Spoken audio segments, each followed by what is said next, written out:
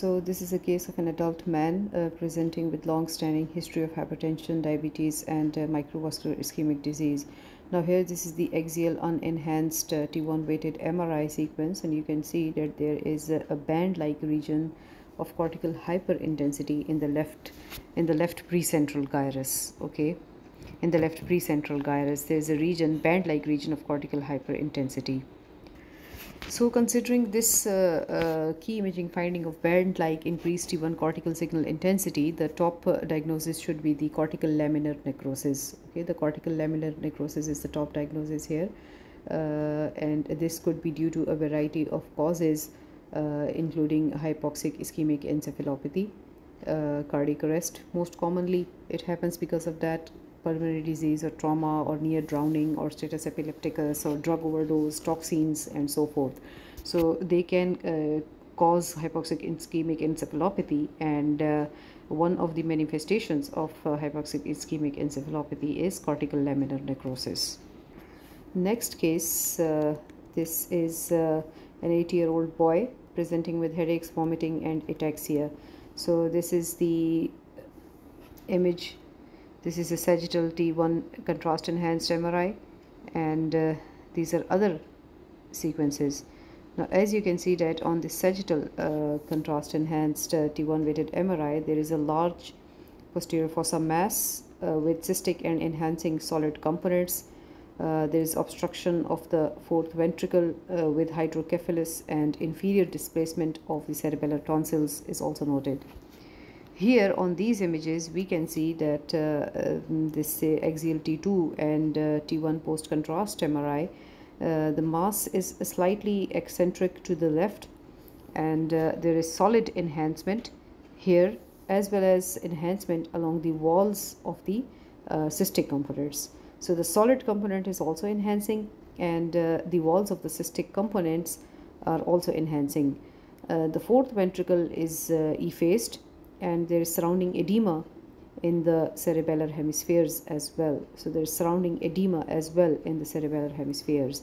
So considering this typical picture of the mass, posterior fossa mass in a child, the top differential will be juvenile pilocytic astrocytoma, and in the differentials we can include medulloblastoma, juvenile pilocytic astrocytoma, ependymoma, and brainstem glioma or ATRT, which is atypical teratoid rhabdoid tumor, which is a cystic bubbly appearing lesion in a child. So the top diagnosis will be juvenile pilocytic astrocytoma in this case. This next case is of a 52-year-old man presenting with headache and new onset gait disturbances for 1 week. This is the history. Now you can see that this is the axial flare MRI, and there's the axial flare MRI shows a wedge-shaped region of heterogeneously increased signal intensity within the inferomedial left cerebellar hemisphere. Also on the corresponding axial T1 weighted image, it shows that on the T1 weighted image we can see that this is hypointense, this area is hypointense, and on the post-contrast sequence we can see that there is peripheral gyral enhancement. There is peripheral gyral enhancement in this lesion. There is peripheral gyral enhancement in this lesion, which is located in the inferior-medial left cerebellar hemisphere.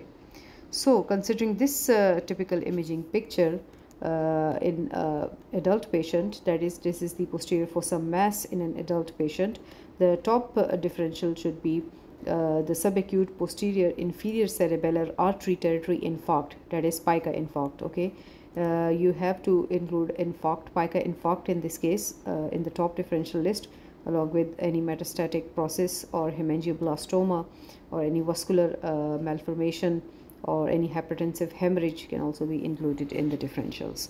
So this is a case of subacute posterior inferior cerebellar artery territory infarct, that is pica infarct. Next case is of a teenage girl who is presenting with ataxia and headaches. These are the MRI images of a teenage girl. Now we can see that on the flare sequence there is diffuse abnormal increased signal intensity within the pons on the right side, which is extending into the middle cerebellar peduncle and right cerebellar hemisphere. On the post-contrast sequence we can see that there is ring enhancement centrally with surrounding hypointensity. Okay, so there's ring enhancement centrally with surrounding hypointensity. So considering the key finding, imaging finding of the enhancing pontine mass in a child, the top differential should be of course brainstem glioma. However, rhombencephalitis is the diagnosis in this case. Rhombencephalitis with abscess. Rhombencephalitis with abscess is the diagnosis. In the other differentials, you can add brainstem glioma, or you can add demyelinating disease like edema, or rhombencephalitis, of course, is the top differential here. So this is a child, 15-year-old boy, presenting with headaches and vomiting. These are the sagittal T1 pre and post contrast sequences, which are showing a lobulated enhancing penile region mass, which is causing the mass effect on the tectal plate, and it is causing the obstruction of the cerebral aqueduct with associated hydrocephalus. There is also a small nodular enhancing focus within the superior third ventricle. Okay, there is a nodular enhancing focus within the superior third ventricle. So considering this imaging finding of a penile region mass, the top differential will be of course penile germinoma with CSF dissemination. However, we can also add a penile cyst in the differential, and germ cell tumor, or any penile cell tumor, or tectal plate glioma, or meningioma.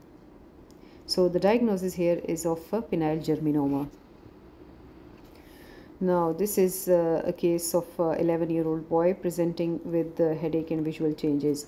Now you can see that this is the sagittal T1 pre and pre-contrast sequence, that is post-contrast, and this is the CT scan.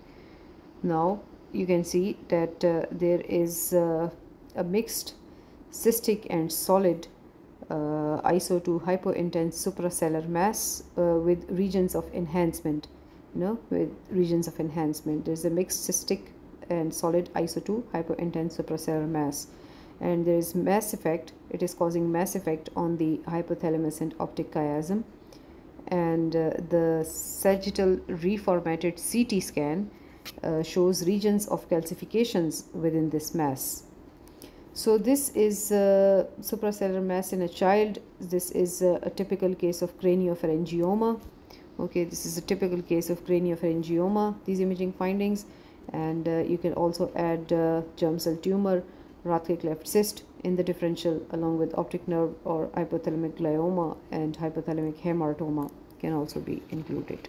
So this is a 57-year-old woman presenting with headache and blurred vision. These are the images provided. So you can see that on the axial T2 weighted MRI, there is a large predominantly hypointense suprasellar mass, which is eccentric to the left with regions of increased signal intensity internally.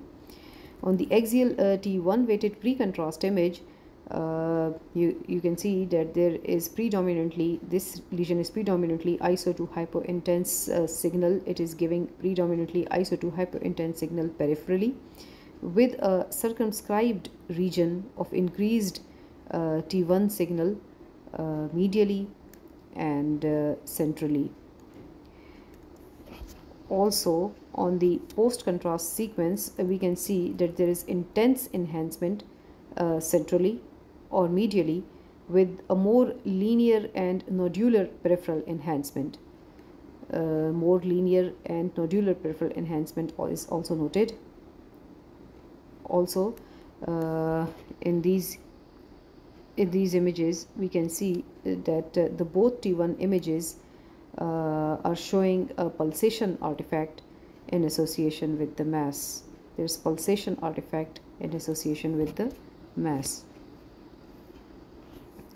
So considering this imaging finding, the diagnosis here is of aneurysm with mural thrombus. However, considering that this is in a suprasellar location, so pituitary macroadenoma or craniopharyngioma, aneurysm, meningioma can also be included in the differentials list. Now this is a case of a 16-year-old girl presenting with chronic headaches Sagittal T2 weighted MRI shows a circumscribed hyperintense cystic lesion within the posterior aspect of the pituitary gland with a tiny hypointense nodule along its posterior inferior margin. Along with it, there is a tiny hypointense nodule along its posterior inferior margin, and the sagittal post-contrast image shows that there is lack of enhancement within the cystic portion of this lesion. Okay, so there's no enhancement within the cystic portion of this lesion, and there is a circumscribed hyperintense cystic lesion within the posterior aspect of the pituitary gland with a tiny hyperintense nodule along its posterior inferior margin. So considering this this imaging finding, the diagnosis should be Rathke cleft cyst. Presumed diagnosis should be Rathke cleft cyst, as the lesion is cystic lesion in the cellar location, intracellular cystic lesion. However, pars intermedia cyst can also be included in the differential, and cystic pituitary microadenoma, intracellular craniopharyngioma, dermoid or epidermoid cyst can also be included.